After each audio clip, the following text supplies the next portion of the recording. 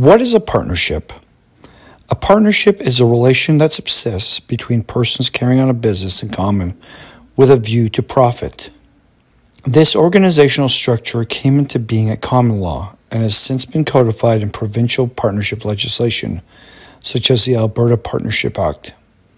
At both common law and under the Alberta Partnership Act, for a partnership to exist, there must be 1, more than one person, 2, carrying on a business, and 3, with a view to a profit. The absence of any one of these 3 elements will result in a partnership having failed to be formed. The Alberta Partnership Act also specifies particular business arrangements which may or may not result in the existence of a partnership. Section 3. The relationship between members of any company or association who constitute a corporation under any law in force in Alberta is not a partnership in the meaning of this Act. Section 4. In determining whether a partnership does or does not exist, regard shall be had to the following rules. A.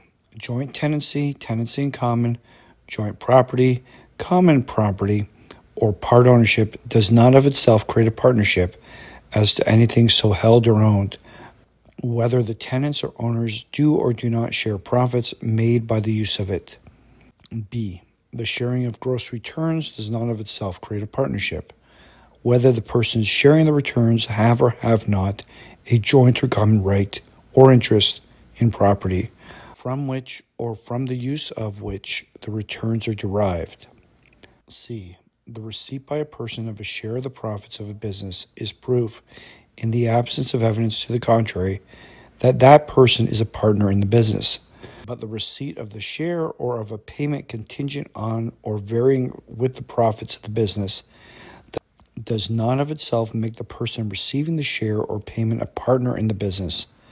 And in particular, 1. The receipt by a person of a debt or other liquidated amount by installments or otherwise out of the accruing profits of a business does not of itself make the person a partner in the business or liable as a partner. 2. A contract for the remuneration of a servant or agent of a person engaged in a business by a share of the profits of the business does not of itself make the servant or agent a partner in the business or liable as a partner.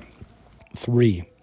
A person who is a surviving spouse or adult interdependent partner or child of a deceased partner and who receives by way of annuity a portion of the profits made in the business in which the deceased person was a partner does not by reason only of the receipt become a partner in the business or liable as a partner. 4.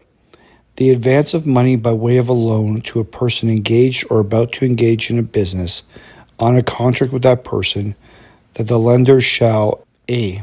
receive a rate of interest varying with the profits, or B.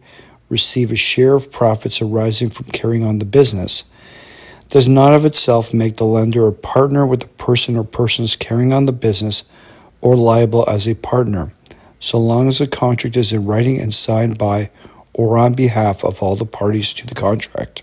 5. A person receiving by way of annuity or otherwise a portion of the profits of a business in consideration of the sale by the person of the goodwill of the business is not by reason of that receipt a partner in the business or liable as a partner. Unlike corporations, which are conferred by statute the capacity and the rights, powers, and privileges of a natural person, general or ordinary partnerships are not a distinct legal entity.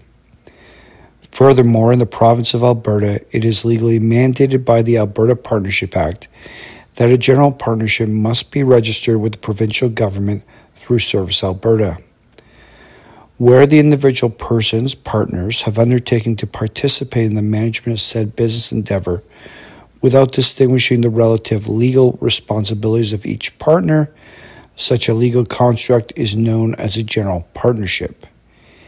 In a general partnership, each of the individual partners has unlimited liability for the debts and obligations incurred by the other partners, and each of the partners is responsible for the actions of the other partners. Each of the partners is also a participant in the profits realized from the business of the partnership. And as this makes evident, there are substantive responsibilities and legal considerations associated with operating a general partnership, which benefits greatly from the engagement of knowledgeable legal counsel and the implementation of a partnership agreement to structure and manage its business. For more information as to how our law firm can assist your partnership's organization and business activities, visit our website and contact our law firm. Thank you.